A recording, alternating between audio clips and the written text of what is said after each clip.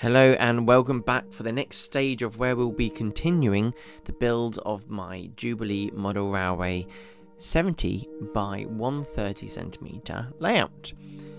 On the previous episode we spent some time building up the baseboard, as you can see, and laying the track. I'm Tris and this is Double O'Neill.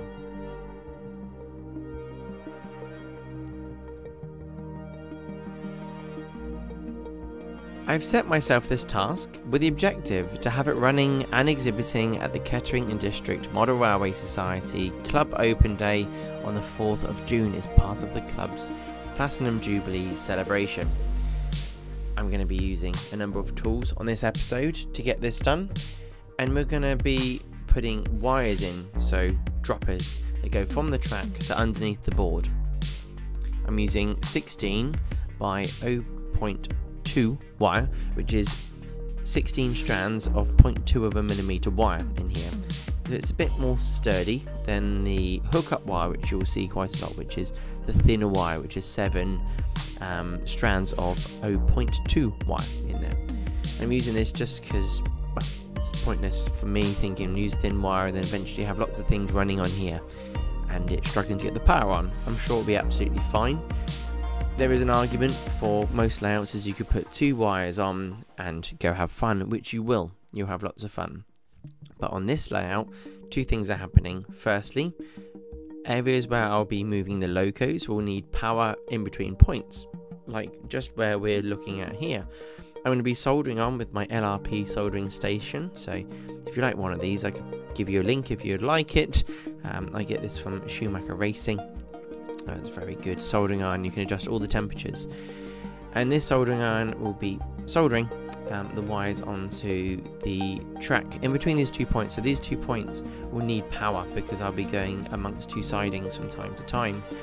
I'm going to be tinning the wires first. I always find that's good practice. I tin that on, and then I like to tin the track as well. You can get flux, put that on the track and put that on, and it saves putting lots of heat onto the sleepers, which will melt, so they're only plastic. So you need to be careful, but flux does help this stage. But if you've got a nice iron and a careful hand, you'll be absolutely fine putting this on. So I tin both sides, and all that requires then after that is a nice heat. You come in with the iron and your piece of wire, and you put that on there, and that's soldered on. You can get the track joiners with a wire hanging out from underneath, which would be fine, but I understand with age you can lose connectivity through resistance and dirt building up inside there. So that's something that I find it's better to hardwire if you can, and go from there. At least one part of the points connected properly. If you have problems later on, there's things you can do. So then I do the curves as well, because my main reason for this is I'll be isolating with the other points. Well, one of the points, this area, and if another one of the points is shut off, I'll have no power. So I need to make sure when all the points are in the worst positions, I can still power the bits of track that I want to power with locos. So that's something I'm doing. For most loop layouts, you won't need to do this. A lot of the time, power leads in, but it's helpful having a few extra lines coming in. The other reason for having a number of extra power points on the track is if you want to run DCC.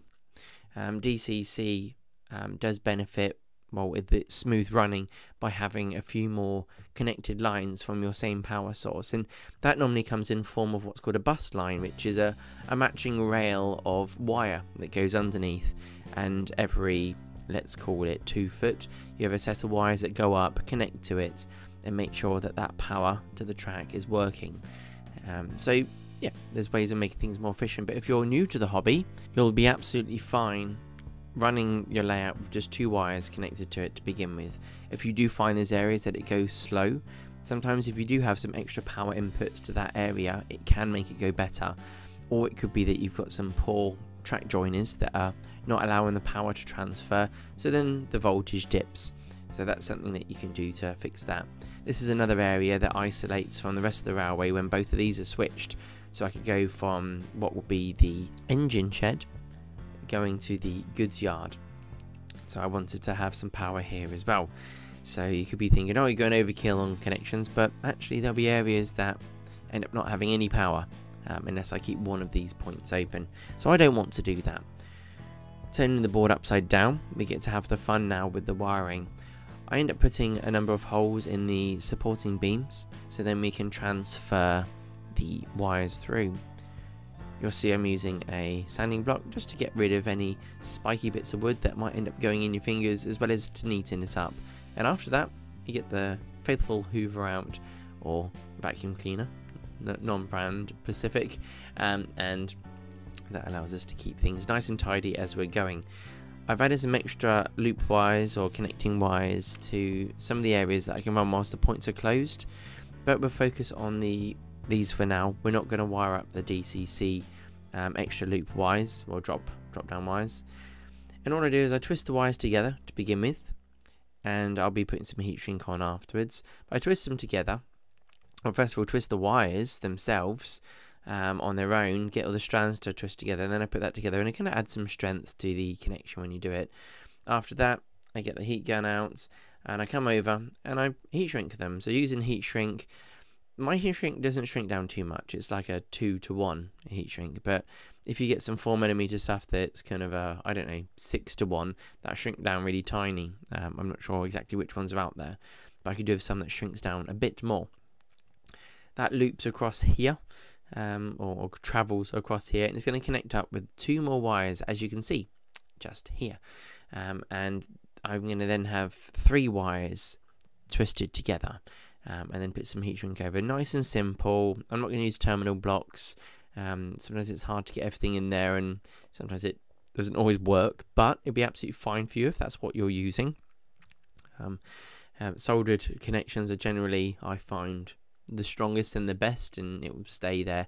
And if I want to change anything, I can recut wires. I've left enough room in your wiring, so if you're ever doing the wiring, don't make everything tight. Give it a little bit of bagginess or laxness, so you're able to then allow the wire to then go to a new position if then cut. So I always try and have a little bit of, room for adjustment for later on. I'm going to connect up the wires using this kind of sprung connector. That'll be going on the outside, but I thought I'd make a mark on the board. We drill some holes, and we can put the wires through and solder it on. The benefit of this for me is if I want to change controllers, so I can have a controller with some wires, plug it into this one. So I can use either DCC, I can be on DC, it doesn't really matter then. I solder it on through the board, works out alright for this, you can see it, I get enough of it on there, and that's now in place, and that's not going anywhere, even the connector itself, not the connector, the connector. Onto point motor wiring. It's kind of something that might be scary for some of you that haven't done it, but it's quite simple. The Gauge Master points, which is GMC PM10, have the connector with screw terminals on it, so it's pre-wired for you to a certain point. Then you put your 3 wires in. So you have a common, which is the black, which connects to the one side of what the capacitor discharge unit is going to be giving you. And then the yellow and green, well, the yellow is going to go to red and green is going to go to the green on this Gauge Master wire. Should have used red all the way through, but fine. You then do that for both points, and the yellow and green are going to go to each side of the switch. At the center of the switch, which has obviously 3 connections on it, center of it's going to have the power from the other side of the capacitor discharge unit by Gauge Master. I'll put a part number up on the screen. So it's quite simple, that discharge unit. You have 2 inputs from the power supply, and then you have 2 outputs that go out. So you have a common on the output, and that connects to the black wires, and then the positive side of it, or the other side of it, that goes to the center of the point motor switches, which we will be wiring up very shortly. So I mount this capacitor discharge unit. It's quite small, it's quite nice to work on. I make some little holes and use some self-tapping screws and put it in. Don't always like leaning on wood and creating my own threads and holes, and mess around too much sometimes. If you've got a drill and a small hole maker, a small drill, then you'll be absolutely fine with that. So you can see we've got our black wire now that we're working on, and I pop that into what will be the common side for what goes to the point motors, and you can have 10 point motors and they can share that single black wire. Then I'm using an old Hornby controller which has got a 16-volt supply for accessories, so why not use this? I'm going to use the adjustable element, which is for the track speed, the red one. That will be for my lighting as well, so I'll make use of this. So we connect up my green and yellow wires. I had these already on from last time I did some of this kind of work, and they go and connect up to the capacitor discharge unit itself. I wasn't sure exactly which one was positive and negative on the board, but it showed one that was common, so I wired up that way, and on the wiring diagram it does tell you which way to do it. I don't know if you can wire it up the other way, but fine.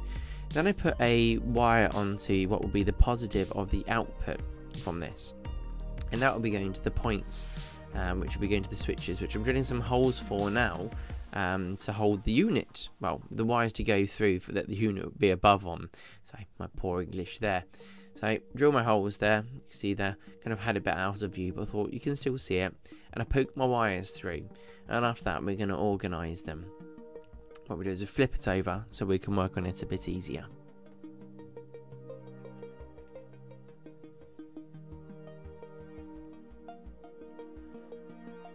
Just like before, we're stripping wires. I'm just using some old wire strippers here. There's lots of fancy ones out there. Sometimes I use my fancy ones when I can find them. Currently mislaid them.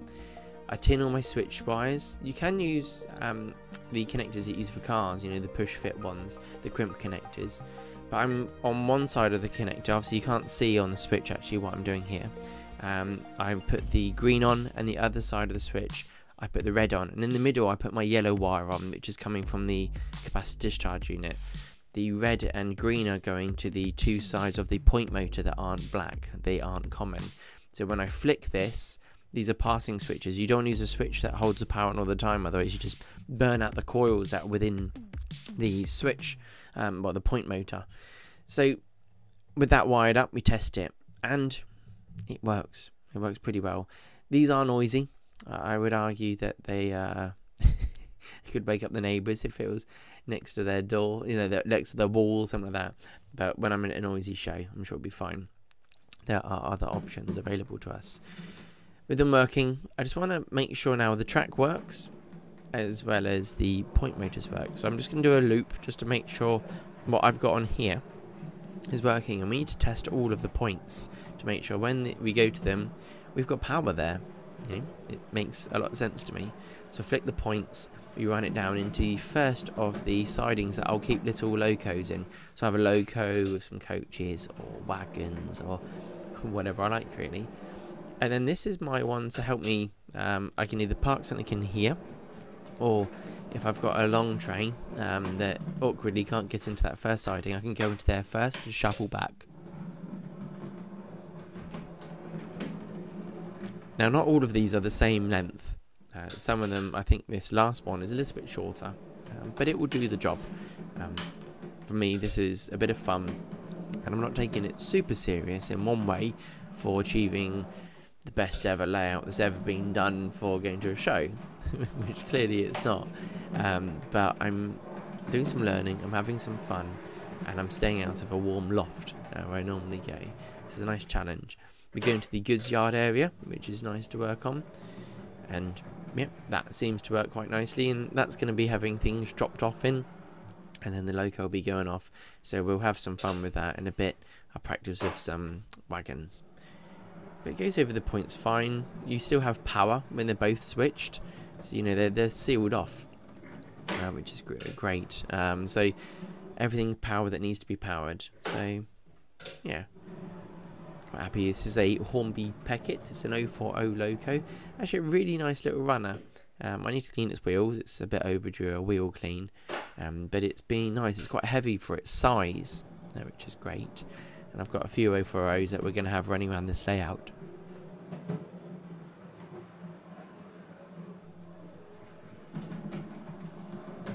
Now this is a sound module by Gauge Master. It's made by Train Tech, I understand, for Gauge Master, and it's these scenic sounds.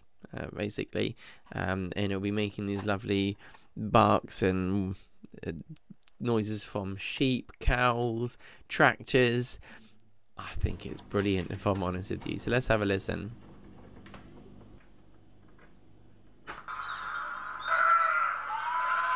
It's got a volume control on it, and it also has a push button.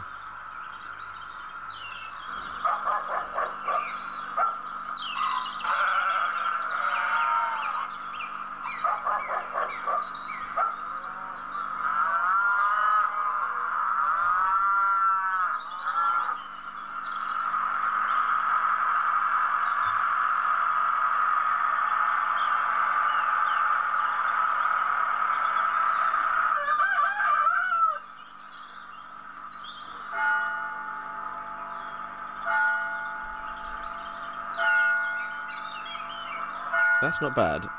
So let's get out some options of things that we could try and see if they run. I've got quite a long coach here, which is an auto coach.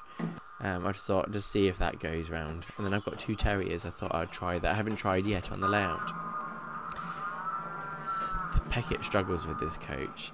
I think the wheels on the coach aren't very good, because it should be able to get around. It's it's double bogeyed, so we'll get that off. It's got a bit hooked here on the loco. Put that aside, but maybe I'll try something later on, but I didn't think I'd be doing that. I'll be sticking to these small 4-wheel coaches.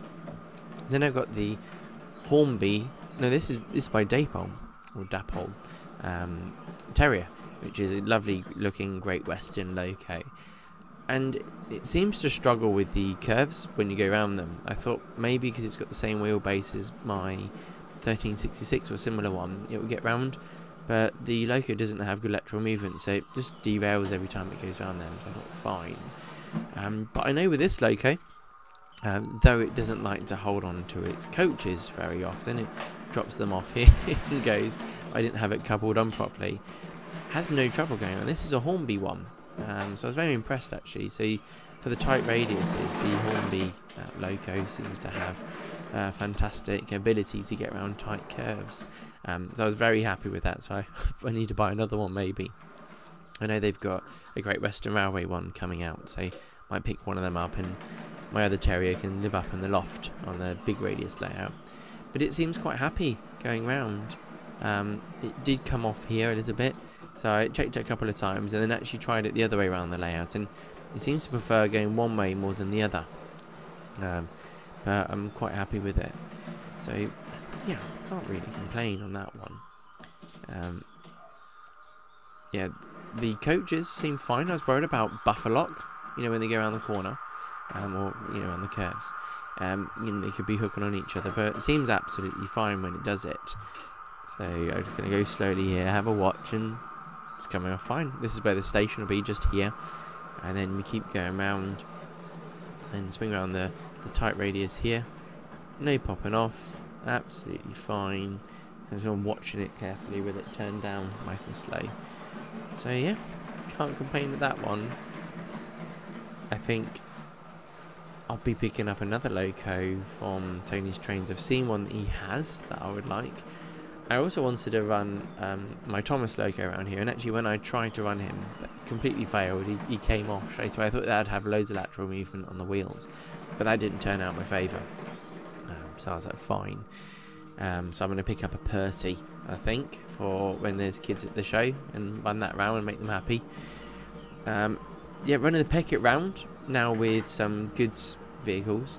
I thought that if I use the Peckett with the vans and everything, see if the buffer lock happens, because they're short wheelbase.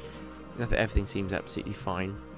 So practicing what I'd have at the show, trying not to do the points myself, but using the controls. I bring it in, and you can then leave a nice little van there, and off you go. I need to I did make myself a decoupler, that you can use by hand. I can't find it, so I need to print off another one, because I 3D printed it before. And yeah, so this is what I'll be doing. I'll be leaving things for the goods shed. It will be off, it will go off on its next journey. I've got one of my favourite wagons. It's a Reading wagon, and that's where I'm going to come from. So yeah, it's nice to have things like that. Then there's the 1366 strutting his stuff, doing what he's good at, so it's something that I'm I'm happy with anyway. But I've got 2 of these that are from Helian, and even though they aren't the best runners, they go around tight radiuses really well, so that's something that I'm really pleased about. And so yeah, kind of making sure things connected up. It's going to be something I'll have to practice on the day, but I'll have all day to practice. It's one day, it's 10 till 4 at Thorpe Mousehole Village Hall. If you do enjoy model railways and you fancy a trip, come and see it. Big thank you to my channel patrons. You've all been brilliant, as well as my channel members. Thank you for your support. This allows the channel to grow and become a bit more, and it gives me that extra motivation to do it. If not, become a subscriber, or at least like and leave a comment. That's all great support. Let me know what you like, anything you think that I might need to know about. It's always nice to learn new things. Again, thank you so much for watching. I hope you enjoyed yourself and picked up a few tips and tricks, and I'll see you next time. Bye bye.